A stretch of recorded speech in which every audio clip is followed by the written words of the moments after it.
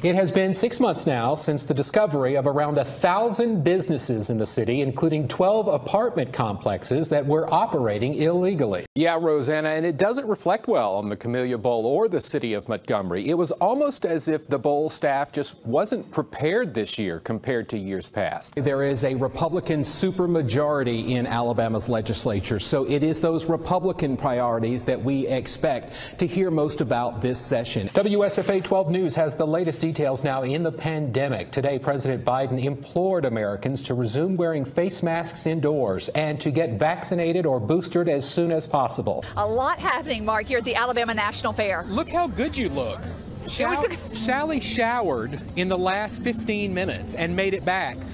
Hair dry, new shirt. You can see the kids are participating in what they call a stick horse rodeo. The kids out there able to experience those 14 inches, if not more, of dirt, which will be where all of the action happens tonight. This is WSFA 12 News at 6.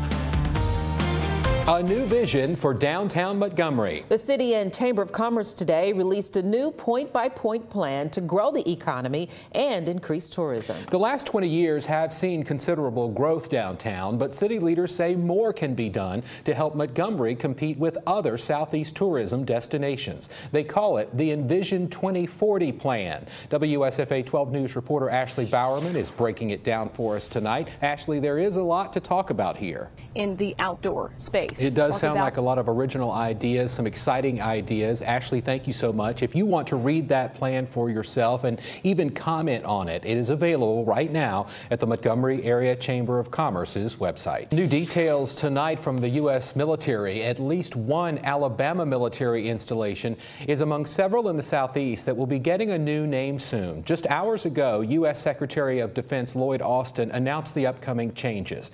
Now, as you know, the department has been reassessing military base names along with monuments and other paraphernalia that commemorate the Confederacy. They're determining whether those should remain. Here in Alabama, we've learned that Fort Rucker, named for Confederate General Edmund Rucker, will now be renamed in memory of Chief Warrant Officer Michael J. Novosel Sr., who you see on your screen. Novosel, an Army pilot, was a native of Enterprise and earned the Medal of Honor for his actions in Vietnam. More new information tonight, this from the State Corrections Department, which has been struggling to respond to an inmate work stoppage in recent days. Many inmates stopped performing their assigned jobs in order to protest prison conditions. Now, according to the department, more and more of those inmates are back on the job. Strikes, however, continue at 5 male prisons across the state. Because inmate workers are necessary to running the prisons, the ADOC says it does not have the staff necessary to continue with visitation programs. So visitation at those 5 facilities has been canceled this weekend. Throughout Alabama. We talked a little bit about tourism at the top of the newscast. That memorial and that museum are a big draw in our city. People come to see it. A sold-out crowd for that homecoming game. Sorry, Val. Every time I talk about ASU and I look at Val, I'm like, I shouldn't be talking about it. Yeah, that's going to be a good game. And I want to see that ASU stadium sold out because that's a big stadium. Huge. And you can see it driving by on the road right there. It's going to be awesome. Yeah. Fever Athlete of the Week. Those guys. Smells like a little more, please. I know. Sometimes they get shy and then they get used to the camera. I love watching the presentation, though, every week. Yeah, it's fun. Thanks, Rosie. Josh is back for the final check of your forecast after the break. And thanks for joining us at 6. Entertainment Tonight is coming up next. Florida's governor reassuring residents tonight help is on the way. Hurricane Ian, one of the strongest in decades, has destroyed property statewide. Good evening, I'm Mark Bullock. And I'm Valerie Lawson. The latest from Florida in a moment, but first, Ian's next move. Meanwhile, tonight we're getting a clearer picture of the damage left behind in Florida. So far, the death toll there has risen to at least 15. This is a live look over Orlando. Help is also on the way from electric cooperatives around the state. More than 2 million Floridians are in the dark tonight. Monet Stevens joins us live to continue our Team 12 coverage. 500 Red Cross volunteers are already in Florida tonight. 60 are from the Alabama Alabama and Mississippi regions. Mike Brown, director of Red Cross's South Alabama chapter in Mobile, says they spent today setting up long-term shelters for families who have lost everything. Many along the East Coast are preparing for more of Hurricane Ian. Yeah, we're back with Josh in a moment for a detailed look at Ian's projected path, what the storm may bring to the Atlantic coastline next. More than 2.5 million customers across Florida are reported to be without electricity tonight. Some counties, including Lee County, have implemented mandatory curfews and encourage residents to avoid roadways as crews begin to assess the damage. Josh, it sounds like we will be learning for days to come just how bad this storm was. Yeah, and I mean, one thing I would point out, Sanibel Island, Florida, a very big area, very heavily populated. The causeway out to it is destroyed. Right. Well, that's going to do it for WSFA 12 News at 10 o'clock. More news available at WSFA.com or on our news app. Thanks for watching. From WSFA 12 News, this is breaking news. You are watching continuing special coverage of today's visit by President Joe Biden to Alabama. He landed at Maxwell Air Force Base just after noon and is now in Troy, where he is at Lockheed Martin. The president is getting a tour right now of the Lockheed Martin facility, which has, by the way, produced more than 50,000 of those Javelin missiles since it opened back in the mid-1990s. It also employs approximately 600 people there in Pike County. WSFA 12 News anchor Sally Pitts is joining us live from that location. And Sally, we talked a little bit about how this event or this visit has been politicized by some. No Republicans have decided to join the president for his visit. I'm Mark Bullock. We're so glad you're here for this grand tradition in Alabama politics, an annual address given by the governor outlining his or her plans or agenda for the upcoming legislative session. As you know, the legislative session was gavelled in today. This is the first day of this year's session. It is the last session in Governor Kay Ivey's term, so it's perhaps possible she'll talk a little bit about her accomplishments over the last 4 years, as we know she is running for re-election. She'll also be talking about her agenda, what she hopes lawmakers will be addressing in this upcoming session. One of the first things we expect to happen is a discussion about how to spend federal pandemic relief money.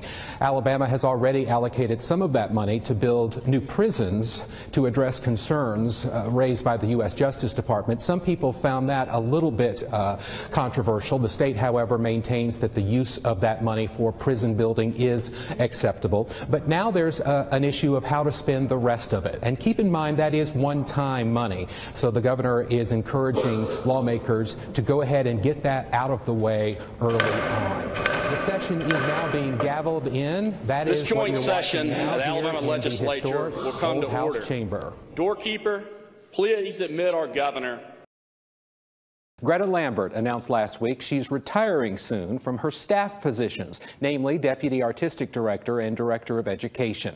It's hard to believe it's been nearly 40 years since she started. She and I recently took a stroll down memory lane.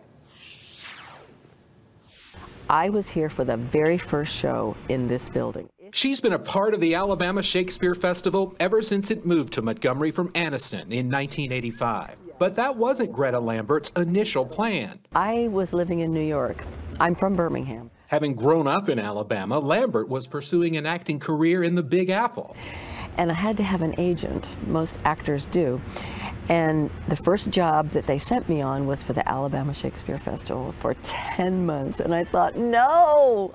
She took the job and surprisingly fell in love with the roles she was getting here. Among her favorites, Lady Macbeth, Blanche Dubois, and Ivy Rowe in Fair and Tender Ladies. She says it's those kinds of opportunities that kept her in Montgomery. I've grown as an actor playing the roles I've played.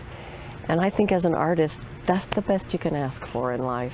And that's why she says she'll always be an actor. But when it comes to her staff positions at ASF, she says it's time to step to the side. November 7th. For years, as education director, Lambert worked to expose the youngest of audiences to the joys of theater. Students who are near and dear to me who've taken camps and classes. And she coached new college graduates just embarking on their acting careers, some of whom went on to achieve major success in the world of stage and screen. I just think those jobs need somebody young and on fire. In her absence, Lambert says the creative fires will continue to burn at Alabama's State Theater. There's always something in every play for every person. But she says it's up to the audience to learn, as she did, to take advantage of ASF's offerings to ensure the theater's future success. That's really what's missing, is people coming back. I think the pandemic kind of scared people away, and now it's time to come back and see some shows. And in ASF's next show, Greta Lambert has the starring role. The Tempest opens this Thursday, February 23rd. You can be in the audience for a special toast to Greta the following night, Friday. The show runs through March 12th. We're so lucky to have her here. Yeah. We're lucky she stayed here. She's got a lot of talent. On Commerce Street, the old City Federal Savings and Loan Building, or City Fed for short, is morphing from a financial institution into a culinary destination. We knew downtown needs a new fine dining, establishment. Chef Eric Rivera says he chose the name Ravello's after visiting the town along the Amalfi Coast, and his menu will feature a modern take on traditional Italian favorites. Well, we will have a lot of fresh pasta. It'll all be made here in-house. But getting here was no easy feat. A multi-million-dollar historic preservation project presents plenty of challenges.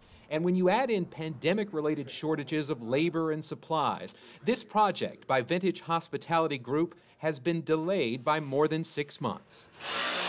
You could not have a nail that you specifically need, or mortar or cement. This is the group's third restaurant in Montgomery. They also own Vintage Cafe and Vintageer in Old Cloverdale. And soon they'll open a fourth venue just down the street along Alabama's riverfront. Developers purchased the Sandbar from the city in Riverfront Park. The plan is to draw visitors to the area not just with food and drinks, but entertainment as well. The hope is to open in about a month, the same time frame as Ravello's, which also features an adjacent ballroom and meeting space to further complement ongoing downtown development. We've been running because we're at the other end of the fairgrounds to get over here to the money machine. Our producer told us you have 2 minutes to get from the truck where they were making chips to this thing. And this is where you can register for a chance to pull as much money out of the air as possible. And we have our winner. We have a winner for WSFA 12 News. We had a little contest going on. And this is Trisha. How excited are you? Oh, I'm very excited. Hey, I'm going to tell you, it's harder than it looks. You got to try. You got to really try to pull every little bit out because it moves so fast. Do you have a technique? Have you been practicing? I've been practicing. How does one practice? I don't know. Just grab it and stuff it, right? Yes, yes. Well, if you want to check out the money machine, we're inside Garrett Coliseum here at the fairgrounds, so this is where you would come to check it out. It is night one of the Alabama National Fair, a nearly 70-year tradition in Montgomery. And the highlight of the first day had to be this. Watch.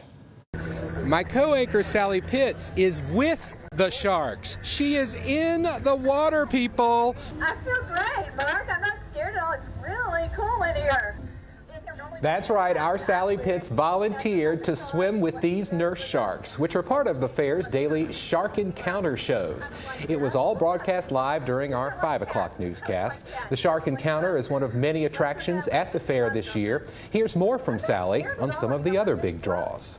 Sally showed us a little of that money machine. Take a look. This is Patricia having her turn. She was the winner of our money machine contest here at WSFA 12 News. She says she walked away with $86 after all of this. Not bad, Patricia. If you're headed to the fair, you can register for a chance inside the money machine at Garrett Coliseum.